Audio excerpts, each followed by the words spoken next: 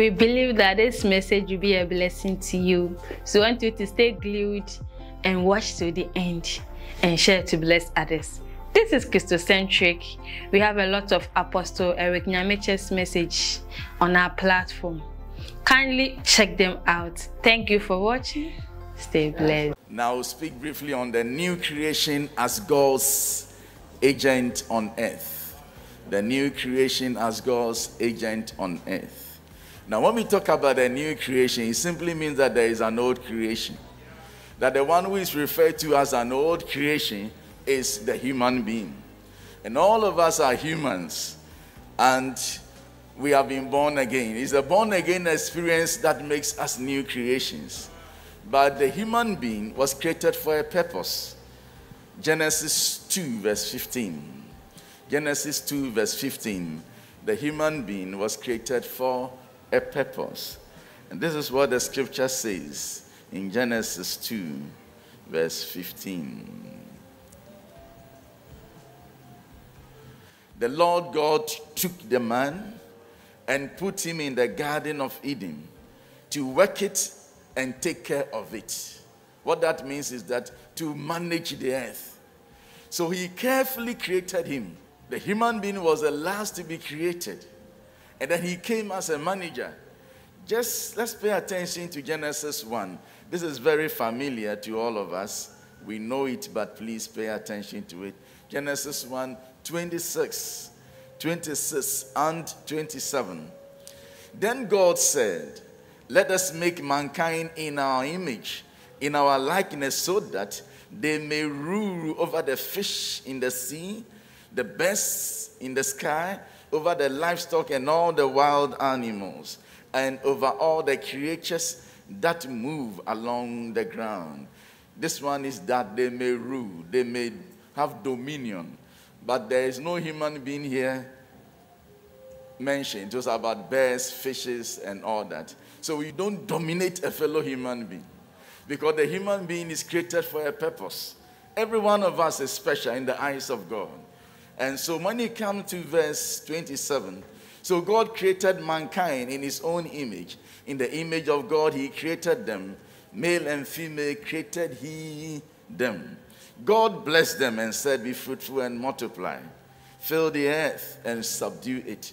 Rule over the fish in the sea and the birds in the sky and over every living creature that moves on the ground. Now, so God created us for a purpose, to manage the earth. Every one of us is fearfully and wonderfully made. According to David in Psalm 139, he says God carefully knitted us. He knitted us. Because he was creating us for a purpose, he did that carefully. So when you land on the planet Earth, you can't possibly take your eyes off what is happening around you, because you are a manager. Every one of us should be concerned about what is going around us. You must be concerned about Ghana. You must be concerned about the budget. You must be concerned about the filth. You must be concerned about corruption. Everything around us should concern you, because you are a human being created to manage God's earth. When you are following someone who is littering, please be concerned. Yeah. Don't say that this is for Zoom Lion people. Be concerned. When we came back from South Africa, we frequented the hospital too much. We were always plagued with malaria. And then one of those days, I took my small boy to the hospital. And then somehow we met this white lady. And then he said, young man, your son is suffering from malaria. And then she added, why do you have to allow your child to suffer from malaria? Allow your child? And so I was looking at her. Then she said, mosquito is an insect. Then when she said that, I got what she meant. I should have control over mosquitoes. Now, so if you have a nation that cannot even control mosquitoes, then we are in trouble. And all of us must be concerned. So that is the human being, created to manage the earth. So when you have children, manage them well. Don't just go to work, your wife is gone, you are also gone, and you don't know anything about how the children are making it. You just put them in school and you think education is all. Education is not all in all, please. No. You have to manage the home and manage the earth. Now, but somehow, because of sin, God decided to recreate us. But the new creation is more than someone whose sins has been forgiven. Otherwise, what is the use of salvation? Because all of us who are seated here, our sins have been forgiven. So if that is all, then why do we have to go to church? Or we have to go to church and keep our Christianity, our salvation, and then when the trumpet is blasted, we just go to heaven. That is not it. There is something more that this new creation should know. He is called a new creation. Ephesians 2 verse 10. Ephesians 2 verse 10 says this about the new creation. It says the new creation is created in God. It is God's handiworks. Just as he knitted us and we got born by our parents, the new creation is God's own handiworks. He has created the new creation for good works. Now, for good works beyond just managing the earth. Ephesians 4:24. Ephesians 4:24. And to put on the new self. Let's read together. And to put on the new self. Created to be like. Now, hold that. We have been created to be like God. Created to be like God in true righteousness and holiness, because God is our Father and he has created us to be like him. This new creation, the difference between him and the ordinary human being is this, that this one is created to be like God. Now, if he's created to be like God, then he's created to deal with principalities and powers. And this is what the natural man has no control over. So when people are talking about witches and wizards, don't also speak the same language. You have been created to be like God. Jesus said, I give you power over everything. Everything. And nothing shall by enemies hurt you. We have power over demons. Power over Satan. Because we have been created to be like God. Now, hold this in your spirit. He has been created to be like God. But he has been created not just to be like God, but to do good works. What kind of works? Why is that important? In Matthew chapter 6, verse 33. Matthew 6:33. This is what Jesus told the disciples. But seek first his kingdom and his righteousness, and all these things will be given to you as well. But seek first his kingdom and his righteousness. Why should we seek the kingdom and his righteousness? Because Colossians 1:13. I'd like us to go into scripture. So please get your Bible close to you. For he rescued us from the dominion of darkness and brought us into the kingdom of the Son he loves. So the born again has been rescued from the devil and brought into a kingdom. It says that the kingdom of God's Son. So when you are in Ghana and you are born again, remember that you are a human being who is supposed to be concerned about the nation because you are a manager. But you should also know that you have been translated into a kingdom. What does this mean? Philippians 3 verse 20. What does this mean? To be translated into a kingdom. What does this mean? It means that our citizenship is in heaven. Now, so we have dual citizenship. Now, we are from Ghana and we are from heaven. Because the kingdom into which we have been translated into is a heavenly kingdom. God is a ruler of that kingdom. And you are a subject in the kingdom, if you like, a people in the kingdom. And God dwells in heaven. That is why Paul says that our citizenship is in heaven. So the new creation has a dual responsibility. One, to advance the kingdom of God, and also to manage the earth. So when you are born again, you are God's hope of the manifestation of his glory on earth. The advancement of his kingdom depends on you, because you are a people of his kingdom living in Ghana. You see, one day we will go home. When you are born again, when you are just a natural man, you were born in Ghana. So when you die, you have left Ghana. But when you are born again, you are a citizen of heaven.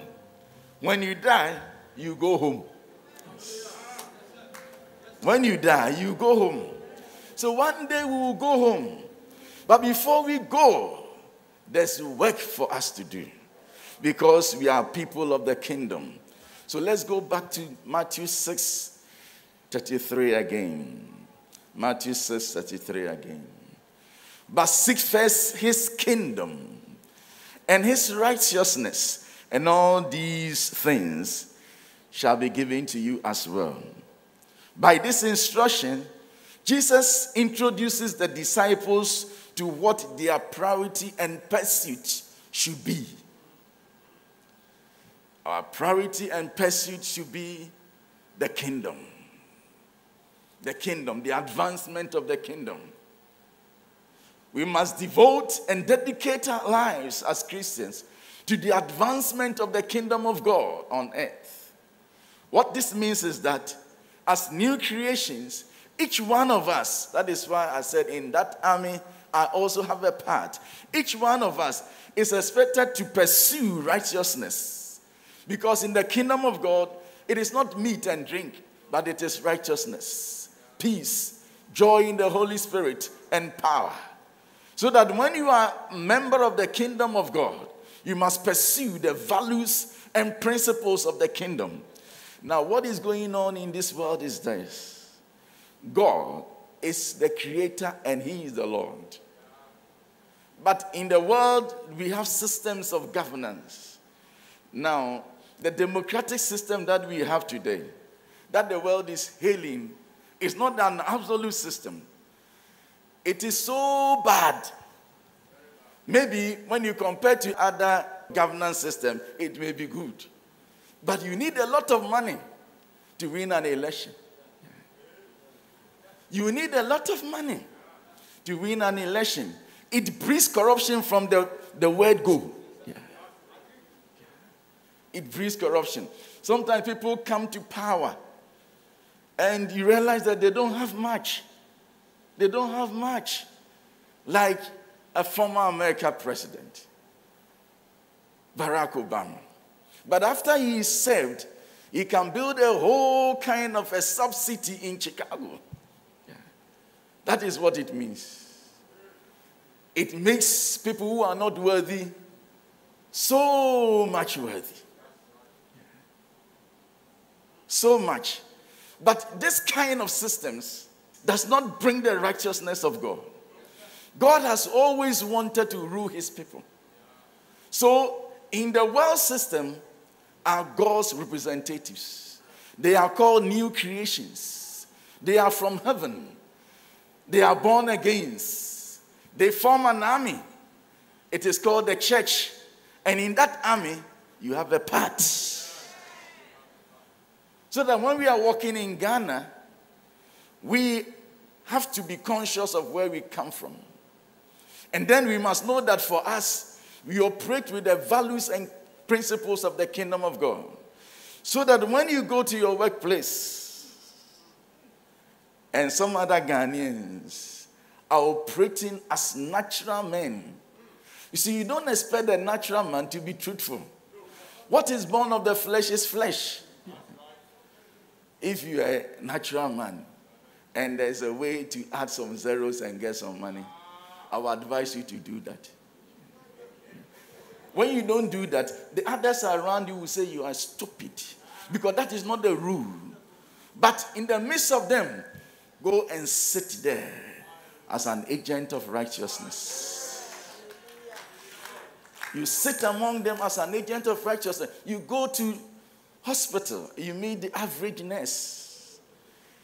They rush in someone who is bleeding, someone who is almost dying. The nurse looks at the patient and he turns the eyes this way. He gets on the phone. This is the Ghanaian nurse for you. Yeah. Then they tell yeah. And when you are there, these people do not serve from their heart. They serve because of their purse. But some of us will have to make the difference. Now, some of us will have to make the difference. That is why the slogan for the Vision 2023 is possessing the nations. I am an agent of transformation. Every one of us is an agent because we are representing a kingdom. Yes. We are representing a kingdom. And this consciousness must be built into our spirit. That is why none of you should be staying home, because you must come to meet the Father, learn of the kingdom principles so you can apply. You can apply. So in this army, every one of us has a part. Every one of us has a part. Now, who is an agent? So from the foregoing, I'm trying to bring your mind to the fact that we are agents of the kingdom of God. Agents. Wherever you are, tomorrow you'll be going to work. Remember that you are an agent. When we close and you go home, tell your wife, I am an agent of righteousness. So the two of you shouldn't be fighting, because both of you are agents of righteousness. When somebody comes here and then the person gives an excuse that, you see, in every marriage there are challenges, let the people know that that is not the standard of God. Yeah. So work to the standard. Let people know that you are a people of God. Who is an agent? An agent is a person or business authorized to act on another's behalf. When you are authorized to act on another's behalf, you are an agent like us. We are working on behalf of the kingdom of God. We are agents here. An agent also is a person who acts in an official capacity for a government or a private agency. An agent acts as a guard, a detective, or a spy. Now this, you remember the Israelites who were sent to Jericho to spy the land? No, they were just agents. Now when they got what they wanted, they went back. So whilst we are here, let us get what we want. Let us impart the land. Then when we are done, like Jesus, he said, it is finished. Tetelestai. I've done what I'm supposed to do. I'm going back home. So that is an agent. So we are saying that this means that anyone who works or acts in an official capacity for a government or for any private agency can be described as an agent. An agent can also be defined as a natural force or object producing or used to obtain specific result. The first definitions, you can learn it to a human being. But this one, it says an object or something that is introduced, substance. Like Matthew chapter 13, verse 33. Matthew 13, 33. He told them still another parable. The kingdom of heaven is like yeast that a woman took and mixed into about 60 pounds of flour until it wet all through the dough. Now, the kingdom of heaven, Jesus said, is likened to a yeast. This is not a human being, it's just a substance which is introduced into a flour. And then it is introduced into a flour for a purpose. The purpose is to transform the flour, work itself through it. Yeah. So the dough is like this. But the yeast to make the dough become like that. So the yeast enters the flour to do a certain kind of job. Now, so all of us as agents of the kingdom of God, we have entered into this world for a purpose. Jesus Christ is always the pattern of the new creation. He is our big brother, the Bible says. He is our big brother. And I like 1 John 4, verse 17. If you have the King James, you can let us read from the King James. Shall we read together? Herein is our love, that... Yeah, hold it. I like the first part. Shall we shout out that? Because as he is, so are we in this world. This is the standard. As Jesus is, so are we in this world. Now, the scripture is careful to say in this world. Because when we go to where he is, we cannot be like him. Now, he is the king. Now, when we get there, we have to just lay our crowns before him. But as he is, so are we in this world. What that means is that we are ambassadors of Christ. We are representing him. And as he is, so are we. So let us look at who he was when he was on the planet Earth. 1 or 2. Let's go to 2 Corinthians 5:18. And because of time, let's read verse 19 in particular. That God was reconciling the world to himself, not counting people's sins against them. And he has committed to us what? The message of reconciliation. So let's take the 18 rather. So let's go back.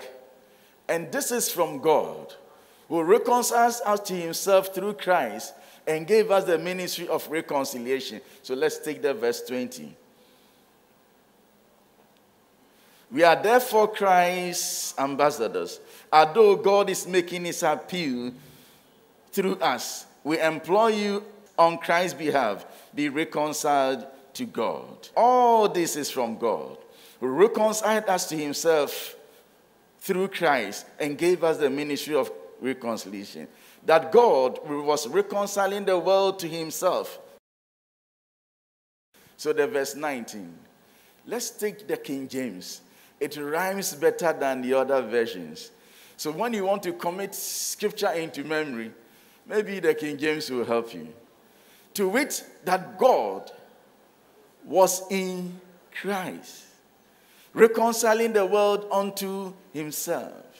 So when we saw Jesus walking on the shores of Galilee, you may think that this is the son of Joseph, not knowing that the whole God was hiding in him, using his body to reconcile the world unto himself. God was in Christ. Colossians says that it pleased the Godhead that the fullness of the Godhead would dwell in him bodily. So when you saw him, you have seen God the Father, God the Son, and God the Holy Spirit. Yeah. That is why sometimes his actions mesmerize the disciples.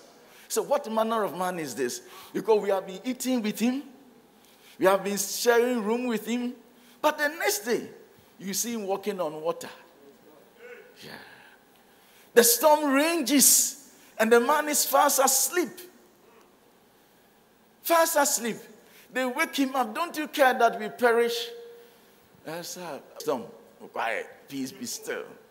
And then the storm comes. He goes back to sleep. And all the 12 of them will go and stand there, look at him snore, and they will ask each other, do you think this man? Yeah, there's something about him. Something about, they suspected that he wasn't like them. I want you to live in such a way that the people at your workplace will know that you are not like them. Yeah. You are not like them. We are not like them at all. When I was growing up as a pastor, I pledged to myself that any time that pastors will meet, I'll try and conduct myself to be the pastor among the pastors. Yeah. I tried. And little by little, so that they'll be respecting you. And then they'll call you, say, hey, Eric, pastors will be calling you to give them advice. Conduct yourself well, because you are an agent. And the Bible says that he has given us the ministry of reconciliation. This time, he is gone. But he says, as if Christ is in you. Now, reconciling the world unto himself. For Christ, God was in him. For us, Christ is in us. That is why the Pensa people will say, Christ in you. It is the hope of the manifestation of the glory of God. So God's hope is in you. In this army, we've got a part. The transformation of this nation is not in the hands of parliamentarians. When we leave it for them, they will shock us. They will shock us. You see the America we see today, it's not that they like the LGBTQ. They hate it. But few legislators have made America as it is. So let us shine our eyes. Shine our eyes. We will not sit down for few people who call themselves learned friends. And haven't we learned anything? Some of them should wait for election petition. This is not election petition. This is about morality. This is not about teaching students in the lecture hall where you propound theories and they clap. This one, the market women, they don't even understand. We are God's hope, not the parliamentarians. That is why I want to encourage you, every one of you. If you think you can be in parliament, work hard and get there. Get there. We need to possess the land. We need to. When they put professors together, don't be afraid. What we have is over and above that. Now, after all, what is Professor studying? He is studying something small of what our Father has created.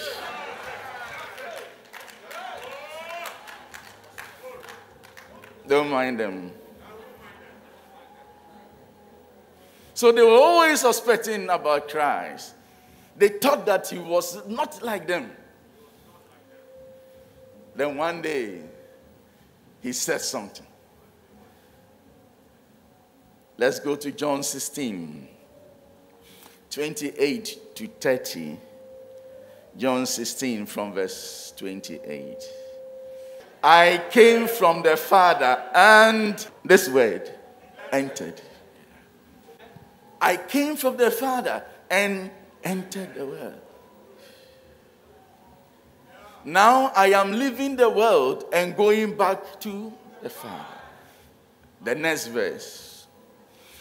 Then Jesus' disciples said, now you are speaking clearly without figures of speech.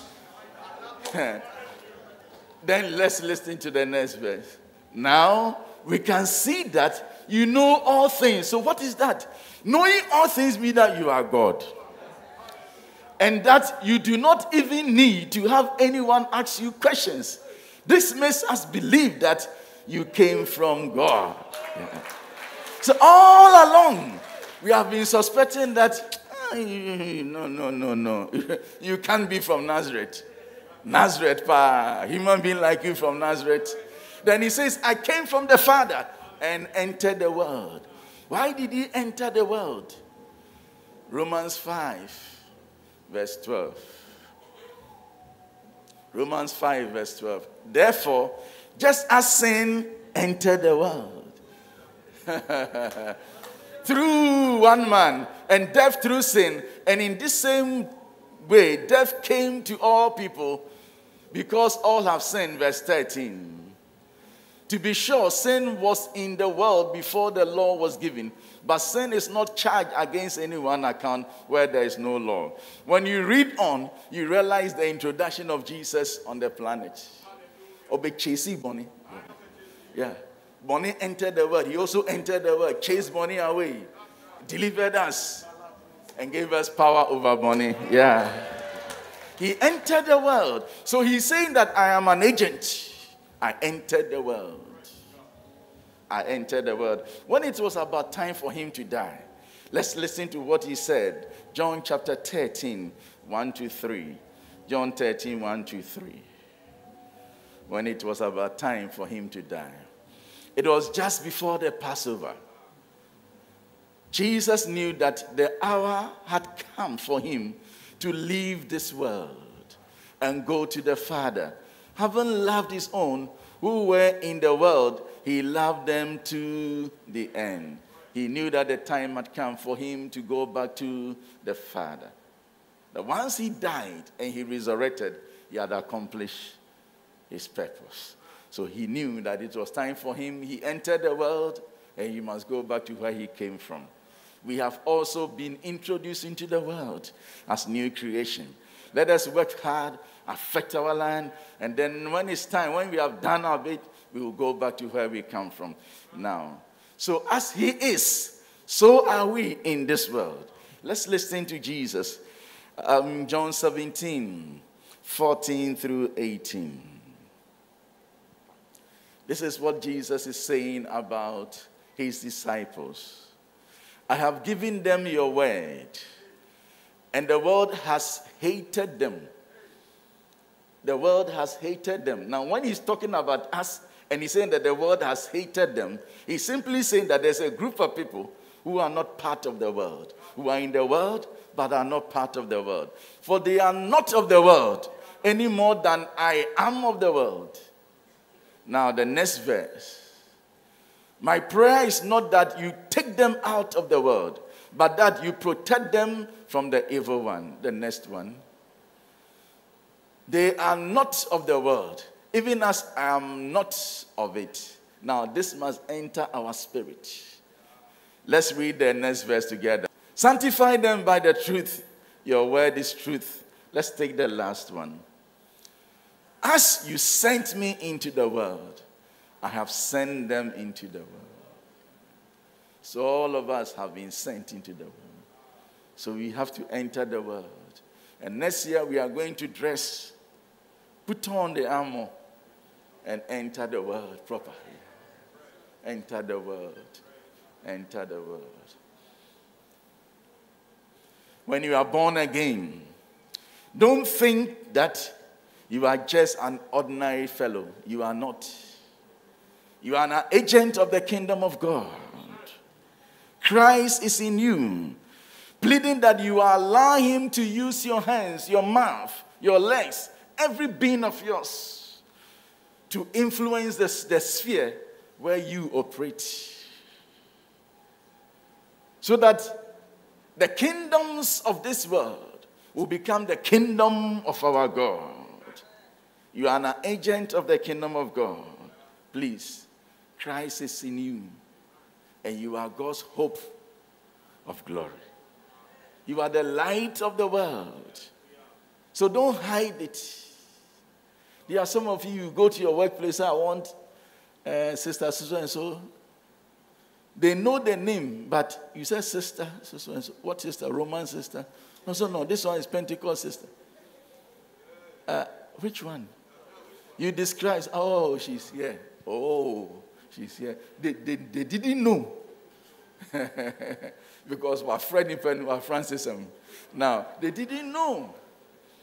But today, wherever the light is hiding, I want to encourage you. Put it on a lampstand and let it influence the society.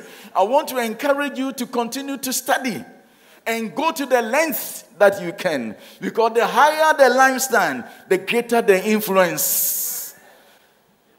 If you are lecturing in the university, when you become the VC, we will be happy. Yeah. Because then you can influence a lot of people.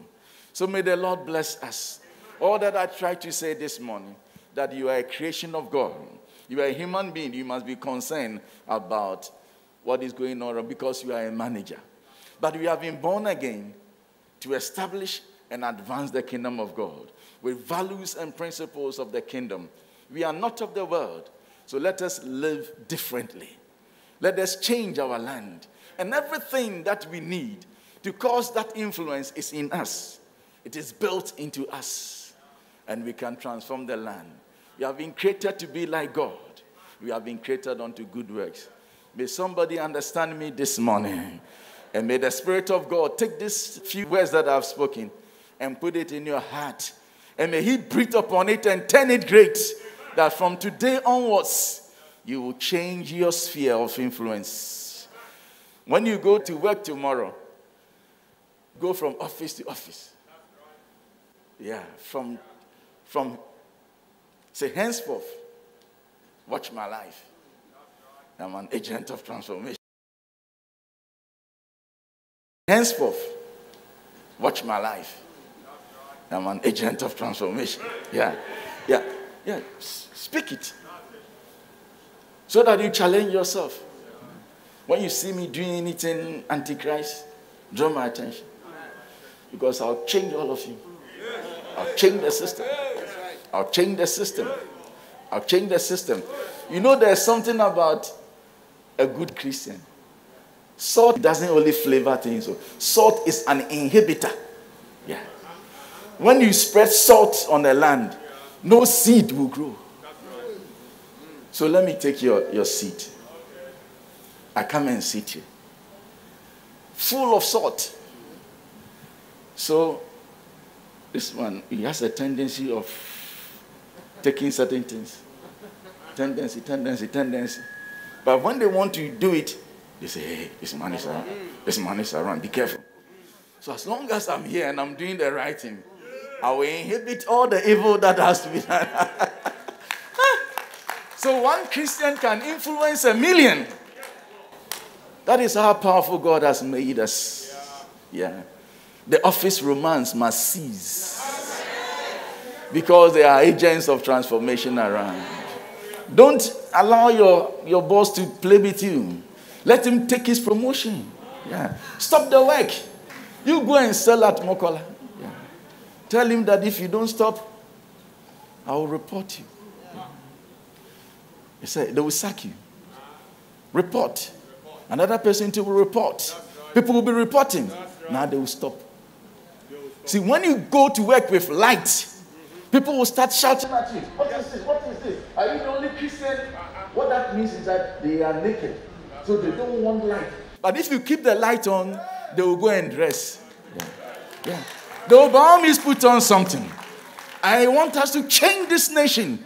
Yes, we are too many to have such a nation. Let us rise to our feet. In this army, you have a part. Let us pray that God will help us to play our role well. And from today, be an agent of transformation. Shall we open our mouths and let us pray? Wabo Satin.